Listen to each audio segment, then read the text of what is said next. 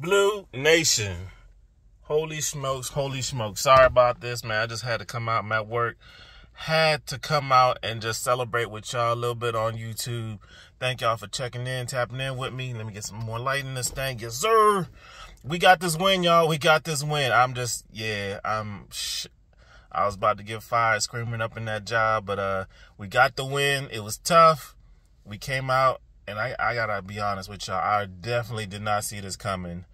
I held back on making a video because I thought this was going to be the turning point in our season where DJ probably gets eaten up alive by the Seattle defense. But God, remember, it's a whole new coaching staff. But I didn't know how well he's going to do against, Seattle's DBs.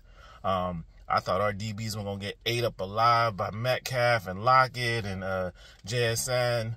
I thought our running game was going to get crushed defensively, and we came out, man. Even if it was a little bit shaky at first.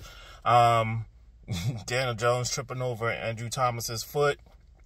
And I was like, oh, man, here we go. But we just seem to have this early game mess up that doesn't completely kill the game. We definitely got robbed by that great fumble. And thank you for Dayball for going with Tracy and sticking with that dude. I mean, he's going to get snaps. We knew he was going to get snaps at some point in the season.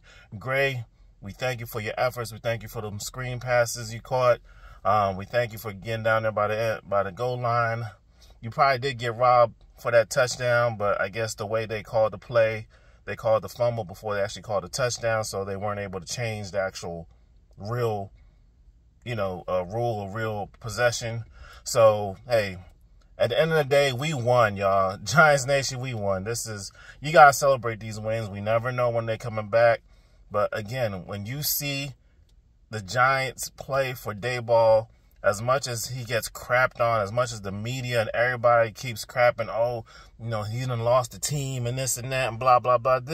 This team plays for that dude. I don't care what anybody says. I ain't seen no quitting this team. Of course, from time to time, there's some games where we getting stomped and, maybe outman, whatever.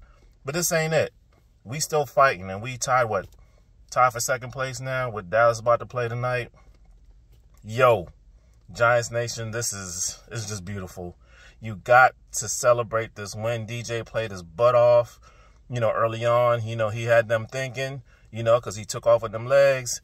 Some of them shots, you were like, oh, come on, dude. Come on, slide. But, he plays aggressive. Hey, we just love it. We love it. He played a smart game. He didn't do like Geno did and, slide a yard short. And then next thing you know, next play, he gets eaten up for the sack. DJ went for it. You can't, as much as people want to hate on DJ, that dude plays his heart out every game. Whatever he got, he's giving it to you. If it ain't that great some games, hey, it just is what it is.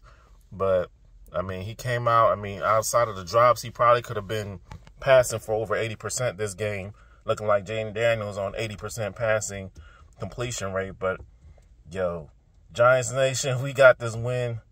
I'm just so happy. Weren't expecting it. Let's get some more of these. We got Cincy next week on a Sunday night.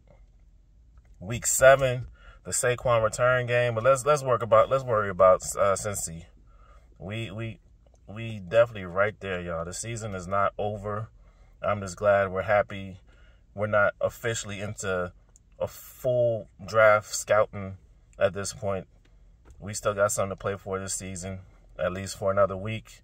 We take it week by week. But Big Blue Nation, love y'all. I'll catch y'all later. Let's go, Big Blue, y'all.